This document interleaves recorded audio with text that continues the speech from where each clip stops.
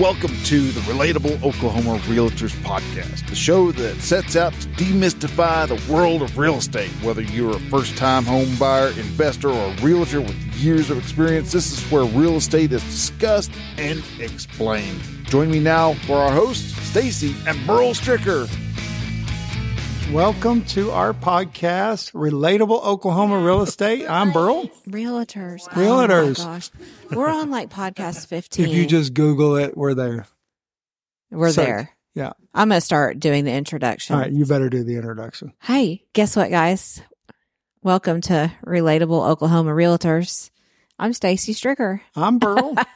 And we're here with Matt. Hey, Matt Brooks. Hey. Matt Brooks is in the house. Matt, And Madeline. I just want, and Madeline, I want you to know that I've wanted you on the podcast for a while, but Stacy kept saying, oh, later, we'll ask them later. And finally you're here. So wow, Stacy. That's a bold-faced lie. That's a lie. Burl's the one that said, why would you want Matt on the podcast? We're glad you're here. Matt, if you don't mind. Would you answer her real quick? Oh, I'm sorry. What? Madeline wants to know. I have no clue. So Madeline is Karen's daughter. Karen, she's fine over on here. The podcast as well. Yeah. Say hi, Madeline. Say hi. Hi. Matt, so how long have you been in real estate? And first of all, and just kind of give us a little background on what made you decide to get in real estate. Just about at 3 years right now. And I kind of always wanted to do real estate. I thought about it for many years. Yeah. And I was working in the oil field and office settings, and I was just kind of done with it and kind of burned out and had done it for a long time, just burned out on it. Mm-hmm. So I decided to get my real estate license, and I've known Stacy for a very long time. So I texted her and said, hey, if I get my license, can I come work with y'all? And I hurried up and got it real quick, and I came to work. I'm kind of, Stacy's told me the story about how like you did it part-time for a while. Yes. How long was that period of doing it part-time? Well, when I started, I did not. I came in every day when I first started. I didn't have a job at that point in time. And then I did get a job. I actually worked the job for about a year. So I was part-time for about a year after that. And then I've been full-time for...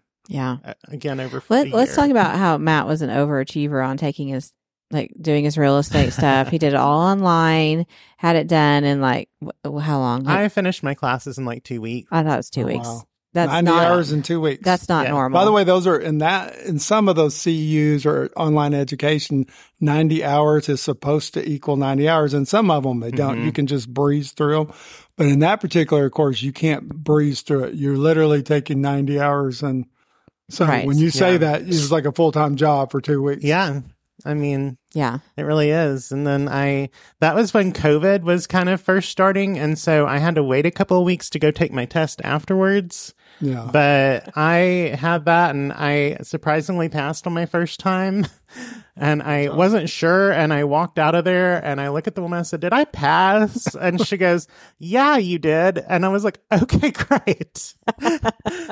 I believe it or not, there's a part of your story that really kind of inspires me. And I think it speaks to deeper. It's like, I think at some point you realize that if I need to go all in, I think fear kind of drives all of us when you get into anything new. Yeah. So can I make a living? I don't want to go broke, those kind of things. And I think the story of you going all in, even though everything wasn't in line and everything 100%, the earning power was not there quite yet when you went all in. I had gotten pretty good at that point in time with it, but I mean, it was still a little bit stressful at first because I was like, oh gosh, what if I don't do this? What if everything just fizzles out? There's always that. But at the same time now, I cannot imagine actually having to go to another job. Yeah. Because I'm like, there's just too much to do in a day. Yeah. I will tell me what you think. So when Matt said, let me back up. So Matt said when he started, he was not working another job at the time. So and we were in transition of trying to move here.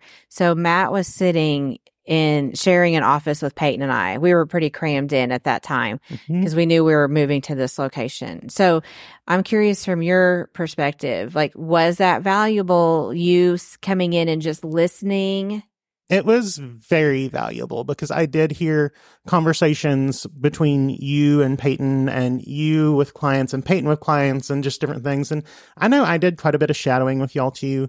I would go along at listing appointments with Peyton or Stacy and I'd go show with them.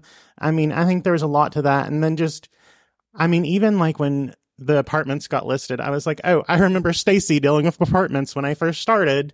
And so I was like, okay, we might want to prepare for phone calls. That was great because you did list and sold some apartments in Sarah recently. Yeah, those were a nightmare. Not yours. Yeah. Mine were a nightmare. Yeah. I remember all that happening. Yeah. Because I'm a big believer on which we have floor time, and not everyone has a brick and mortar building or they do floor time, and it's not required, but I just feel like it's so important to come in the office because you do learn. And that's how I learned because I listened and just hung out when I started. I mean, even not just y'all, but even just sometimes listening to Sherry, who had been in the business for years. I mean, just listening to her sometimes or asking her questions and stuff. Yeah. Because she was always willing to help you. I mean, just little things like that definitely help you out when you're first starting. Yeah. So Sherry, I sat across from her when I very first started. So I listened to everything that she said. And really, she gave me a lead, and that turned into my first sale. Oh, my first closing was with Sherry.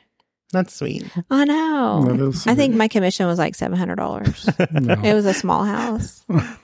Well, I think those the two parts of your story that I find inspirational is that first one that you took the leap and said, okay, I need to be all in or I need to not be all in. Yeah. And the fact that you basically went all in, I think it's important because I think if you continue to work half in and half out. I'm so sorry. I wish you guys could see this. Madeline is like giving Burl a massage and rubbing his head. I think it's hard to be in two places and really put all your energy into it. And you decided to go straight to real estate and 100% into real estate. The second part of it is kind of what she's saying. And actually Stacy's told me that before, that because I'm not good at that, is that you being involved in the office and you listening to kind of seeing what's going on and being present and you learned from other people.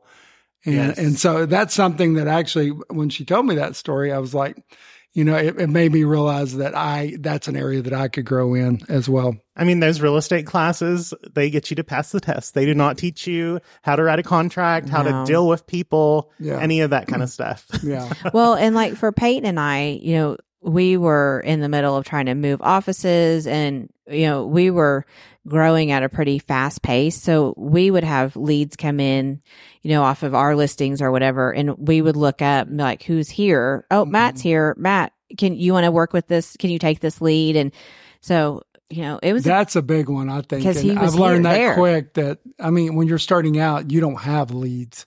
You don't have, everybody, it's two parts. One, it's one of your fears is like, how am I ever going to get my first client? Yes. And the second thought is like, you don't realize is that by being present, that's where you're going to get them, by just somebody else not wanting to work it. Yes. That's actually my first residential lead. I had some land that I listed for my brother, but then my first actual lead, actually my brother's lead was the second one. That was the first sale. Matt's related to everybody. Have I mentioned that? That I got was a floor time lead for a listing. Yeah. The guy walked in, said, I have a house I need to get listed. We went and listed it. No. And got it sold. Yeah. He had it as a rental property for a long time, right? He had owned the house for 30-something years since it had been built.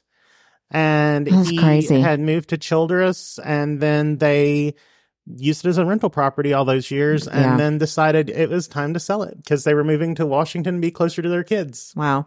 I think that's a big difference also in real estate compared to other professions where you might have, customers and sales, is that you actually are going to remember almost every single client because the time period that you work for them is not a short time period. There's a long relationship that you build up to the close.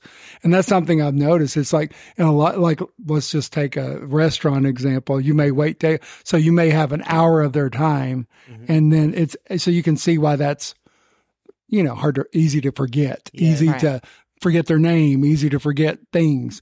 But when you have a relationship with them for months and sometimes even longer than that, dealing with one transaction, Yes, it helps build that relationship. Yeah.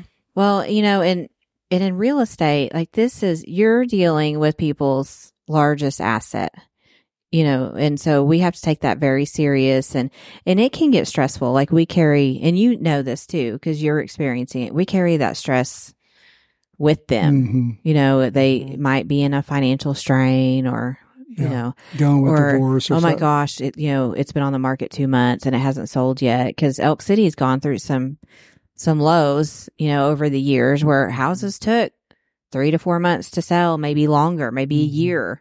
And that stresses people out. Yeah. So, but we carry that stress with them. I'm curious, Matt, like you being like from here, local, in this area, how do you think that that's impacted, like you being, especially in the beginning, you being a new agent? And, I don't think we give enough credit to, hey, I'm from here. I'm from this area. I know people. I think it's definitely helped me. I mean, even I've had leads that were just people that I knew from here that had moved off to Edmond or Oklahoma City, Yukon areas. And I mean, there's been plenty of that kind of stuff too that's helped me out up there as well. Mm-hmm. But I mean, I definitely think that being from here has helped me because I know so many people. And I mean, I have gotten a lot out of just working my sphere too. Mm-hmm. I mean, that's where I think I got quite a few people was from my sphere. And then also just from being there, being on floor time and stuff. I get a lot that way. So I think you saying like knowing a lot of people has helped, and they're not always in this area. So, and that kind of just is taking us into another market that we're about to open. So Matt has worked in Edmond, in Yukon, and Oklahoma City, which for those that don't know, that's an hour and a half, 2 hours away from where we live. Mm-hmm. Well, so Matt came to Peyton and I at the end of each year. We do one-on-ones with everyone. And during his one-on-one, he said, I would like to, expand and be a broker and go to Yukon. So, okay. So that time has come. We signed a lease. Actually, Yes. I should say this. We have submitted everything to sign the lease. We did the application today. Picked a location. That's pretty exciting. What do you think good. the licensing process, what was the big difference? Was it harder to do the broker or was it? I think it freaked me out a little bit more because I did all my classes. I did those like way before I could take the test. Mm-hmm. I made sure it wasn't too far ahead of the time, but I went ahead and got it out of the way while I was just here. Mm-hmm. So I'd work on it a little bit while I was here and I didn't have anything else to do at that time. So and then I worked on it at home too, but I think I just got freaked out a little more by it. Mm-hmm. So, I mean, I think the first time I took the test, I missed it by like 1 point. So, So would you say it was harder, about the same, or? I think it was a little harder. Yeah. A little harder, but then also a lot of repetition from the stuff that's just on your normal real estate license exam. Part of it was repetition. I think on almost every one of those tests, that's like, I think even now, if I had to take the test right now, I probably wouldn't pass it because you just almost retain it for the test.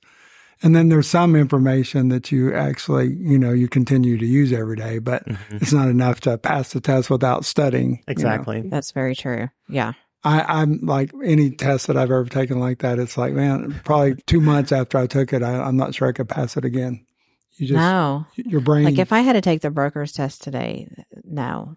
Yeah. I wouldn't, there's no way. But people think the opposite of that, but it shows you test taking is really about memorization. It's about, Yes. You have to study. Yeah. And that studying. So. Yeah.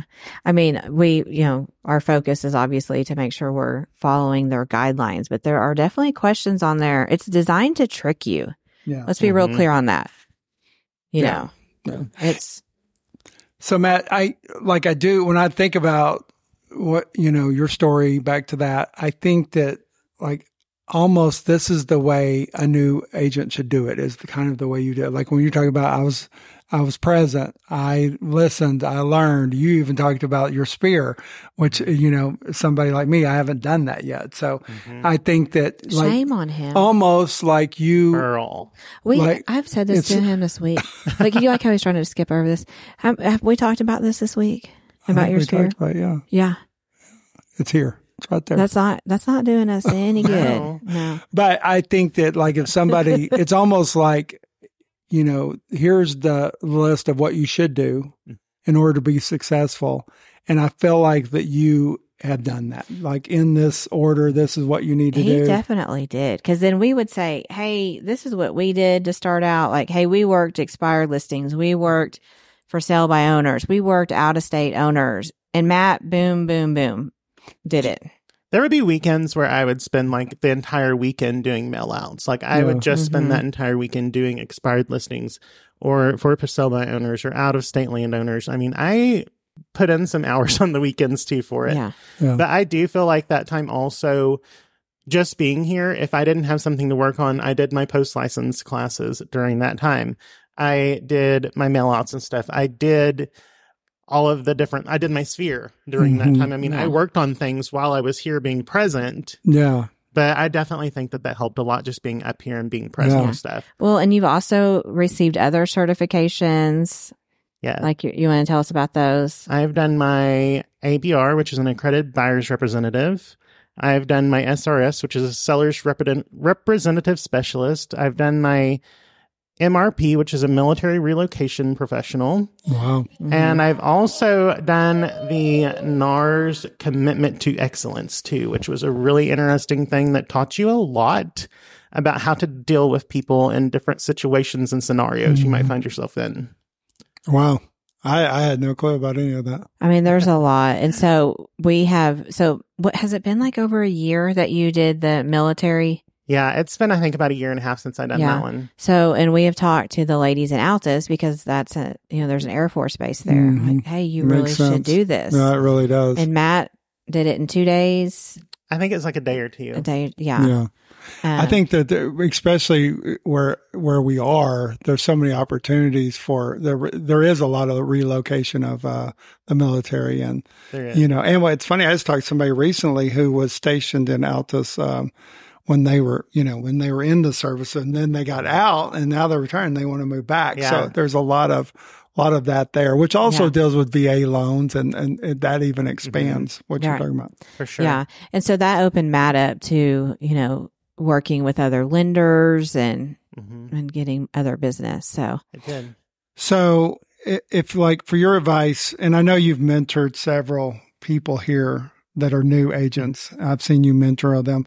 So what is, what's some advice like, hey, this is my advice to you as a new agent. What's some things that I think you would give them? Definitely to be present. Yeah. Like when you're here, you're learning. I mean, and, like I know with some of the agents and stuff, like one of the first things I tell them to do is their sphere. I mean, I think that's one of the first things that Stacy actually told me to do in Peyton was to do my sphere, because then you can do your mail out to let everybody know you're a realtor, because not everybody is present on Facebook or something like that to see everything. So I do think that, just being present and working on those things, take advice from everybody.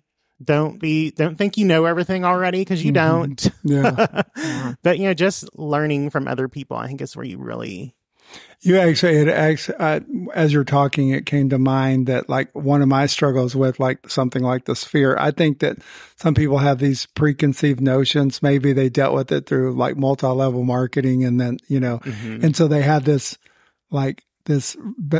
poor conception of what like a sphere is, and these different things, tactics, we'll say. Okay. And it's because of a bad experience in the past. And yet what I hear from you is that maybe if you had those preconceived, it's kind of back to what you were saying, is like, you don't know it all. Meaning it could be, think about it afresh or anew, and look at this from a different light. For sure. Start over kind of in some aspects of salesmanship and how you do it. For sure. I don't know. That's what I get out of it. Kind of for me. In your sphere, for those that know what we're talking about, it's like your sphere of influence. Like people that you start with your family and then you kind of work out from there. People that you've worked with in the past and you just keep going. Like I've even added like people from church or, my dentist, my doctor, and I get business from those people. So, and then anyone new that I've sold a property to or have gone on a listing appointment or even a for sale by owner that I've tried to get business from. And, you know, you just keep adding to it and it grows and grows. And then obviously people fall off of that list too. But I mean, it's growing. It's always growing. It is. Well, I think part of that is understanding that it's not like you're going to call and bug them to death. It's really putting it in front that you are a real estate agent, that you, when it comes time to make a, you know, buy a home, sell a home, that you can do that. It's really making them aware, if anything. It's funny because like recently I've had that pop up because, you know, relationships that I've had for years, but we just lost touch, you know, gone on with life. And all of a sudden I realized, oh, they're wanting to sell a house. Yeah. And had I put them on the spear, that might have been a, you know, something I'd already put in front of them instead of finding it out the kind of backwards way, I guess, almost. Yeah. I mean, I really started working mine because when I think the first 6 months I had my license, I would go through my sphere and I would highlight all the people that I had seen buy a new house. That did not use me, that had really no relationship with the realtor that they used. And I was like, okay, I need to start working this harder. And I did, and they started using me. So, I mean, I think that was a big eye opener on the sphere for me because I'm like, okay, that's 16 people right there that I just missed out on a sell. So let's work this. Yeah. That's really good. That's good. Well, and I mean, if you had to summarize all that, like even the sphere and dealing with like being present, but you're talking about a lot of hustle there. There's a lot of hustle. There is. You know, and that's another word that people have misconstrued, but it's somebody like you can listen to the story and you're like working number one, to educate yourself, make yourself like more knowledgeable. Yeah. Cause you need to be the expert. Yeah. And that's really like, I don't know how many times I've used that adage or that motto is that be the expert. Right. And sometimes we think that means different things, but really what it can be, it's like, how much can I educate myself to help my buyers, to help my sellers, to us, to be able to make very, you know, good decisions. And, you know, and I think that that's part of the hustle though. It's like, I don't, nobody. And I think some people don't realize this. It's like you're not an employee. You're here working. You can be here as little as much as you want. You can work it as little as much as you want, but you see through the story that it's the hustle. You're not going to get paid until you sell a house. Yeah. So if you're not present, you're not pushing yourself, you're not going to get paid. It's just really that simple. And I'm not a work from home person. I like being in the office. Yeah. I do not like to work from home. I like separation. When I'm home, I'm home. Yeah. Not that I'm not going to answer my phone still or anything, but I like being in the office when I'm working. I do too. I get very distracted at home. We've talked about this here in the office a lot because you're here almost every day, even though you're not on floor every day. But if I'm at home, I'm going to be like, oh, I'm going to throw in a load of laundry. Let's clean this. And no, I can't do it. Well, I think that, especially during COVID, people thought that, oh my gosh, working at home is just, you know, the best. But you start to realize that, you might have been forced to do that. Some people, some professions, but it is very difficult to separate, you know, those things. Because of course you're going to think about the load of laundry as you're talking about that. Yeah. So our industry did not. We were, believe it or not, considered essential because people need housing. Well, I think that the broker that I just talked to earlier, I think that they do from basically a home, no brick and mortar. And so. And there's a lot of people that, you'll see a lot of people going that direction. But, you know, Peyton and I, invested in this office to move to this location. I guess it'll be 3 years in September that we've been in this location. Because we believe in being a part of our community and having a place for everyone that hangs a license with us to have a place to bring their clients in. And we still get walk-ins. As much as the industry has changed where, you do it all on your phone and, people still want to walk in and sit down and they still call the landline. They don't necessarily call everyone's cell phones.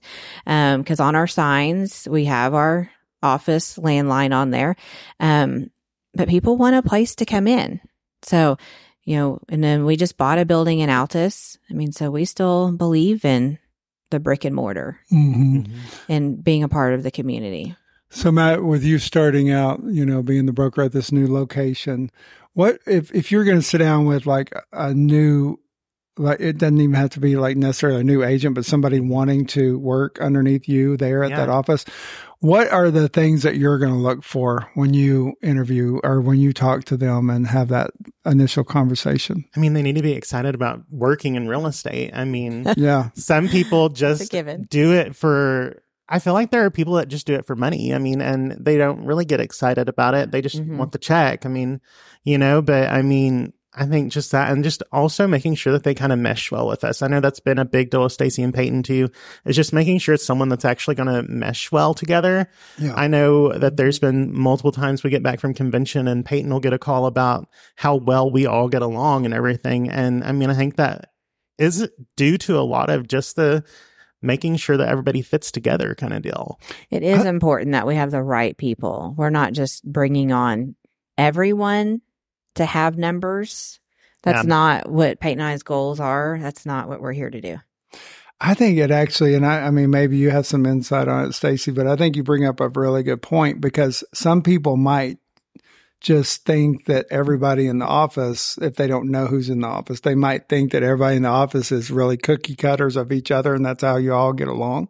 But that's not really what it is. There is some diversity there in personalities, age, etc. Yes. So I'm curious because I think people really want to know. It's like, can you think of a factor, Matt or Stacy, that like you say, hey, this tells me that they fit well within our team, like this characteristic or this attribute of that person? I really think you can just tell in the interview if you click or not. Like a gut feeling. Yeah. I mean, I will say, and we're not going to say names, but we were in the old office and we had interviewed this person twice and I said no. Matt knows who I'm talking about. And Peyton was like, yeah, let's try. And it did not end up working out. And so, and I'm not saying right or wrong, and not that this person was a bad person. It just wasn't a good fit. And they were not completely in real estate either. So I think we all learned from that point. And then I've picked people that were not a good fit either. So it's gone both ways. Matt, do you have any insight on that? I mean, I agree with Stacy. I never got interviewed though. I already knew Matt really well because I'd shown him his mom properties, helped them before, so I already knew them.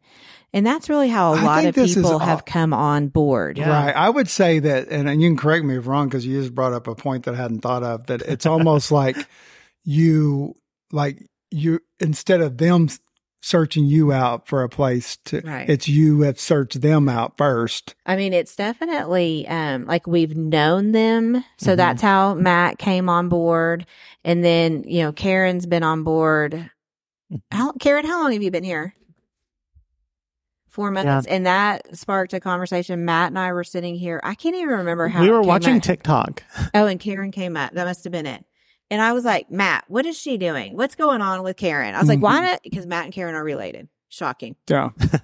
And so I was like, you should text her and call her. And that's how that worked out. So, and that's how it's crazy. I think that work ethic also, when we're talking about the hustle, another way to say it would be work ethic. I think that because you have to be self-motivated in this deal. You definitely do. And not everybody's you can't wait suited. For it to fall in your lap. Not everybody's suited for self-motivation. No. So a lot of people need to be told what time to be there, what to do, and all that. But I've noticed the people that you've mentored, that they seem to have that same, it's kind of not, I'm saying, I believe it was there already, but also it seemed to have bled onto them that, hey, this is the work ethic. This is the hustle. And so, because those people I see in here frequently. It is. And it's a conversation that leads up, like let's take Melissa Brown for an example. I think I talked to her. I feel like Jordan was a senior in high school when she first called me to talk. So that was 2 years ago. Talked to me about getting her real estate license. So again, someone I already knew her a couple years before that point. So then now we're looking at 3 to 4 years before she came on. Mm-hmm. And Kayla knew her very well, and just kind of already knew she'd be a good fit. Mm-hmm. So really, it's already knowing people before they come on. There's been a couple that we didn't know at all, and I'll say those are the ones that didn't work out. Yeah, I think it is. It really is. Now that I say that. Well, I kind of realized that through this conversation, that it's really people you quote recruited versus them looking for you. It seems like how it's worked out. I mean, even I know I've come across people who are just talking about that I like know, Shane, like Matt, Shane. yeah. I mean, I recruited him for Yukon, and he was posting about Charles Barnes on Facebook, and I was like, "Hey, where are you going to hang your license?" And Matt has known him. I've known him for a long time. I mean, yeah, and so Shane's new. He's newer as well, and he's going to be in the Yukon office. Yeah, I mean, and we can already tell he's a great fit. Yeah. So Matt, I'm like also a big fan of like customer service. I think that that's what I call it. It's like going above and beyond on things. What areas do you think that you provide excellent customer service? Brill is really big on this. I don't know. I mean, I try to. I know you do. That's for everybody. Yeah. I mean, but I try to just stay on top of things and make sure we're getting things done in a timely manner. And I mean, there's some people that I have a couple that I've shown 44 houses to. Yeah. And they are super sweet people. And we've got a house under contract now. I mean, but sometimes it just takes patience too. Yeah. I mean, I know I have customers that I have shown one house to, and they're like, okay, yeah, let's do it. And I have a friend that I even we looked at houses for several months, and finally we were looking at some, and I was like, okay, we're going to go around here and look at this one that you told me you didn't like, but we're here, so we're just going to go look at it. And then they were like, oh, you were right. We do like this house. This is it. And I mean, I think just getting to know your customers really well. And I think even some of them that have just called me from referrals. My friend Brittany Flowers has been excellent for me. She has sent me several people. She's also bought a house with me, her and her husband, and they sold a house with me. Yeah. And one of the people that she sent me was my friends now, Nathan and Amanda Fight. I mean, I sold them a house and in they Yukon. Have been I good. sold their house here. Yeah. I sold her other house here. I've got 3 transactions from just them. Mm-hmm. I mean, I think making relationships with people is a big part of the customer service. I don't think Matt realizes he stays in contact with them. He communicates well. I mean, you do a good job. You work hard for them. So no, it's very clear. And it's the biggest compliment you can get when you have someone like Brittany, who's like your biggest fan. Yeah. We were just talking about that with another client of mine. I was describing her. She's turned into a friend over the years. Yeah. That's usually what happens. And I was like, she's my biggest cheerleader. Yeah. I mean, and that's how Brittany is with you. She really is. Yeah. She is. I mean, I've sold a home to one of her employees before. I mean, she's just sent people my way. I can always count on, if someone's looking for a realtor, she's going to be tagging me on it. I mean, it's great. And I mean, and I've known her for, probably 15 years. I mean, so she's always supported me since I started too, just trying to send business my way. But I do think that those friendships and just building relationships with your people that you don't even know yet is such a big deal. Yeah. Do you remember your first year of sales? Like what the number was? Yes, he does. So my first full year we're talking about 3 years, right? 3 years. So first year, do you remember? My first part of the year, I didn't do hardly anything on the first part, but my first full year of sales, I think I sold around 3 million. Okay. Second year, which was this past year. I mean, I'm right at almost 3. The second year I sold 4.6 million. And this year I'm already at 3 million right now. Yeah. So that's awesome. I think that a lot of people are nervous, but I am. I'm like, somebody listening might say, okay, it's cool that Matt has great customer service. It's cool he hustled, but where is there proof in that in the results? And the results are there by. And I wish you may not know your actual transactions, because the average home sale here it ranges from 100,000 to 150,000. We do not have these huge. I told Stacy, I don't even know if I'm going to be able to get $1 million my first year. You're so silly. You will. I mean, sometimes we deal with $25,000 houses and stuff. I mean, yeah. So when you take into consideration that sometimes you're dealing with those, that $3 million looks like quite a bit of money then. Yeah, I mean, it's a lot of sure. hustle to get It to is. that. Yeah. It's a lot. So, Yeah, it's definitely. So Matt, I forgot to do this on my last podcast, but how it can be, if people want to get in touch with you, and how can they reach out to you? What's the best way? Best way is to call or text me at 580-729-2160, or you can Snapchat me. You can DM me on Facebook. I actually did TikTok. have someone.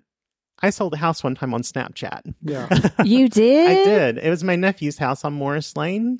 That's awesome. The guy That's reached there. out to me and said, I need to see that tomorrow because I wanted a house on that street and I lost out on the other ones. That's We, awesome. I think, have had almost every house on that street for sale at one point in time. Yeah. I'm going to give you another insight that it's my personal insight and opinion, but I think that your social media and meaning the videos and stuff that you do, even if we're talking about TikTok, you being funny and having a good time. I think that here's what it speaks to me. First of all, I think it really works. I think you do a great job. Thank you. I think that it's almost like people that, again, this is Burl's opinion, that could be a little bit envious because they want to have the confidence to do some of the things that you do. And so there's a little of that there, and a positive envy. And so I think that it really works for you. And it's also unique. I think even when you're being funny, it's unique. When you're being serious and talking about a particular house, but I think what the part that works, in my opinion, is the fact that a lot of people are scared but want to do what you're doing. I did not want to do videos when I first started. Yeah. I refused to do it. I did not want to do TikTok or anything like that, but I think you just have to build up to that too and get more confident with it. And now he puts a wig on. Yeah. And I'm And Stacey imitates Carr me. Stricker. But even that, like it's like crazy because you have it's funny. It's also witty. Yeah. The smart humor in there. And then, also it's respectful. It's like, I don't know how to explain. When you put those things together, most people don't understand those concepts. And somehow intuitively you get the concept. It's like, I can make fun of you and it's really kind of degrading or something. You know what I mean? And then it doesn't come off very well to people. You know what I'm saying? But you're not like that. You're being smart. Yeah. But And then humorous. people engage. Right. And that causes engagement. Right. When you actually make fun of somebody in a negative way, then nobody wants to engage in that. No. So but I just want to, I mean, that's my opinion, but I think you do a great job with that. Thank you. I do want to add something though about being present. We even do things like Moonlight Madness. I was just thinking And so of that. it's important to be in the community doing things too. I know me and Stacy and Christy, I think, have done Moonlight Madness every year since we've been downtown. We're hardcore up here. And me and her and Christy are the ones who come in and do it usually. But I was actually going to a concert in Oklahoma City, did not have my branding on or anything. And this girl, I'm in Bricktown Brewery eating before the concert with several of my friends. And she goes, "Hey, you're from Elk City. You're a realtor, right?" And I was like, "Yeah, I am." And I was like, "Are you from Elk City?" She's like, "Oh, no. But we come out there all the time to trick or treat for Moonlight Madness." And so I recognized you from that. And so I think that even things like that are so important, especially when you're first starting out, because people don't always know who you are. But I mean, to be able to be recognized without branding or anything in a restaurant in Oklahoma City, I think that's a pretty big deal. I think so too. I mean, and we really stepped up our game this year for Moonlight Madness. We did. We had pictures and everything. Yeah. Yeah. That's called, another word for that is grassroots marketing. And Yes. grassroots marketing, you cannot pay for. No. You just can't. Yeah. You can sit here and throw all kinds of money for billboards and every advertisement. But if you don't get involved in the community and be a part of what's going on, then people are not going to, it doesn't make the impact. Yeah. It does not. And in towns this size, it's really important to just be present in the community because these people realize, big corporations aren't supporting their kids and all their stuff. It's us, and that's a big thing to put your face out there for all that kind of stuff to you. Yeah, it is. Good. Well, Matt, thank you so much for being we're not we're done. going to do that. Yeah. All right, we're going to play our game. Yeah. We're gonna play our game. Matt hears all these. Matt's heard about every We one of our definitely want podcasts. your input. Okay. So, Stacey, I would like to, Oh. overrated, underrated, or just right. And I also would like a little explanation, hopefully. Escalation clause. Overrated, underrated, or just I right? think they're stupid. I don't like them. I feel like it's like a cheater's way of putting in an offer. Yeah. I don't like it. Can you define it for people who don't know what it means? Well, I think this can be confusing to people, but basically it's like you're making an offer, and we don't see this in our market, but in Yukon, Mm-hmm. I have had one. Right. I saw this when I had a house listed up there and we had like 7 offers. It was ridiculous, but they put in there like, I will beat any offer up to X amount of dollars. And no, I don't like it one bit. You put in your dollar amount, just like everybody else is putting in their dollar amount. I don't like it one bit. Okay, Matt. I'm the same way. And actually, the offer that I had that had the escalation clause was the highest and best offer that I had. I had a house under contract or up for sale in Yukon. It had 18 showings in one day, and we had 9 offers, and the highest offer actually had the escalation clause. So we didn't even have to use it, but I'm not big on it. No, I don't you like just, it. you just Be put fair. in your best offer. Yeah. Yeah. I don't like it. I'll tell you, like the sellers I was working with, they didn't love it either. They're like, no, I don't like it. Because then one, how do we really know that they're pre-qualified for that amount? Because, they're also turning in their pre-qualified letter and it says what amount. It doesn't say that it's whatever $1,000 over the highest price. You know what I mean? So I don't like them. Did you look these up? You looked this up. I'll never tell. All right, number 2, overrated, underrated, or just right. How about the color black? I'm curious in 2 forms. One as apparel, clothes, and then the second is how about in a house? Matt and I are going to have the same opinion. I can Okay, almost guarantee overrated, underrated, or just so right? underrated. I love black. It's my favorite color. Has been forever. That's why we have black cabinets before they were cool. We just painted. Really, this was Matt's suggestion too on the flip house. I was struggling on paint colors because the roof is green. And so that's tough. And I didn't want to do another white house. I didn't want to be like everything else. So we painted it black. Yeah, I love black. Looks good. I can't wait till it's done. Matt? Black is underrated. I love a black house. Black houses just look great. They're not everyone wants a white house right now. They want to paint it white. And I don't. I want them black. And even in clothes, I wear black all the time. If you walk into my closet, the very few things you'll see are on like one little spot and the rest is all black. Yep. So, I had someone laugh at me one time when they walked into my closet and saw it. They're like, everything is black in here. And I was like, that's what I wear. I want to paint our house black.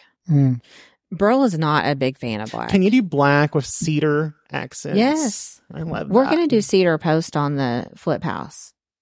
I think this look amazing. I think this brings up a good point for, somebody who's not as up to date on color choices and whatever. In other words, you made those decisions with the flip house. So if somebody like potentially, like let's say they're looking to the future and they want to sell their house, and they're thinking about exterior colors and they're thinking about interior colors. Is there a place that you would suggest they go? Is a thought behind that? Like, what would you suggest to them? Talk to somebody who's not real color. Yeah. To talk to a realtor. Yeah. So, Jerry, who I forgot to ask him yesterday to be on this. I met with him last night. Jerry, what y'all know, Jerry, my favorite flipper in the world. He will ask me what color. Yeah. Yeah. Like, cause we know what sells. I'm not going to say, paint something crazy. Yeah. So we do not always say what we love. We're going to say what people love. I sold a house that I don't know if you drove by over on Avenue A, and the people bought it to flip, and we were talking about colors. I was like, I think you should do green. And they have done green with white trim, and they did cedar shutters and cedar accents everywhere, and it looks so amazing. It looks 100% different than it did too. Yeah. I think that's great. It Especially on a flip. I think it's really good to go an extreme from what it did look like.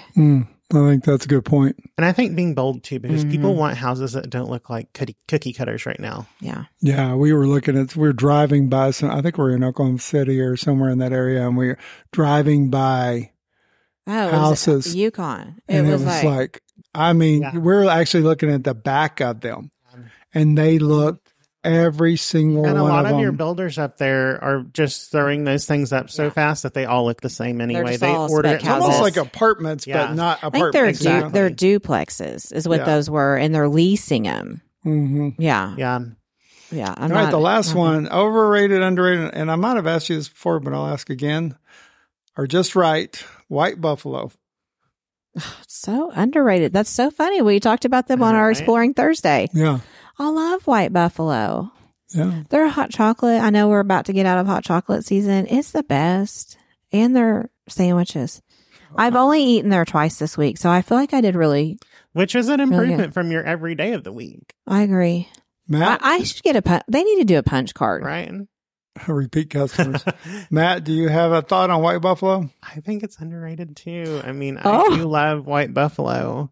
I love several of their sandwiches, their hot chocolate. I'm not big on coffee usually, but hot chocolate is, I like hot chocolates and teas and stuff like that, and they're great. I Yeah. I would like the hot chocolate to be a little bit hotter. Sometimes it's warm. White buffalo, if you will do a little bit hotter hot chocolate. And then also, we'd love for you guys to sponsor the show. us. Yeah. That'd be amazing. I think that actually White Buffalo has done something. I can't put my finger on it exactly. Maybe it's the fact they have good food that's not that expensive. Maybe that's it. But part of it's like in a world of, I don't know how many coffee places, they have found a way to stand out, and especially in our small town, it's overrun with coffee places. Yeah. But they have found a way to stand out amongst them. And I think what makes them stand out is their stuff is not in a package and just thrown into a heater, little convection oven Yeah. thing. Some of your more commercial places, that's what you get, is something that was taken out of a package and heated up for you. Theirs isn't like that. And I think that's a big difference in their food, is that it You're is probably right. like homemade almost. And I know their bagels come in from Chicago. Really? So those bagels are all from Chicago. So, I mean, lots of different things that they do Do you know different. what they started doing? I've noticed this week. Yeah, let's be real. I go every week. So this started this week, so I'll know this. They put notes in, Oh, I saw it on the sandwich you bought me. So thank you. and then I had notes on the napkins today. I think Have those a great things day. have set it apart. You know what's interesting? You usually do drive-through. I don't like drive-through as much as you do, but if you go into the lobby or the restaurant part of it, if you go inside, then it's very simple, crazy simple. Yes. Crazy. They do simple. have a simple concept. They have a little meeting room, but you look at decoration on the wall, it's not flooded. I came from, I used to be in the restaurant business and I worked for a chain for a long time. We're talking about casual dining, and the trend back then was put as much shit on the wall as you can possibly put on there. You know what I mean? Yeah. And yet you look at the contrast of you're walking into White Buffalo, big building really in the gist of things, and with wide open concept, but hardly anything on the and walls. concrete Very- floors. Yeah. Very simple. Yeah. And I think that simplicity actually, because I've been to the one in Weatherford. Yeah, same thing. And Altus. Yeah. And you think about it, it is a very simple, concept. Right. And it's like you almost get the feeling they put the money somewhere else, and that's in the quality. It's in the of product. Yeah. And so I don't know, I'm a big fan of it, but it has changed from the trends of the past, which is clutter the walls kind of, Yeah. That's a good point. It's kind of like TGI Fridays. They did that same thing. Mm-hmm. Well, the chain that I'm talking about is I work for Bennigan's. Yeah, those were like that same era. Yeah. Yeah. Chili's, Bennigan's, Yeah. And now Applebee's. Chili's has taken on a new look where Right, they're I think sleeker. they started to realize that cluttered, because this, you put clutter all over the wall. It's you dirty. get dust, Yeah. dirt, dust, and you put it on the ceiling where it's hard to reach. Yeah. But you go to Becca de Pepe and they still have all that stuff on the walls. Yeah. I think that part of it is I think that's that new deal, cleaner look. Yes. Kind of like our Simpler look. office. Yeah. I mean, truthfully, I was looking around because it's a lot like this. And Yeah. We don't have much on the walls at all. Yeah. Okay. I'm going to come up with one. Oh, you got some? I thought we were going to say we're done. Oh, Go ahead. we can be done. No, go ahead. You got it. No. You don't? I'll save it for next time. All right. Well, Matt, thank you so much. Appreciate it. Matt Brooks. It's about time you got on the podcast. I know. I was so rude. Actually, I think it was Matt that was like, I don't want to do it. I don't want to be on it. I knew it would be a good interview, and I think actually people can learn from it a lot from it. So Matt Brooks will be floating back and forth between Yukon and Elk City next month. Yep. Well, good. I can't wait. Me either. All right. You guys have a great day. Thanks.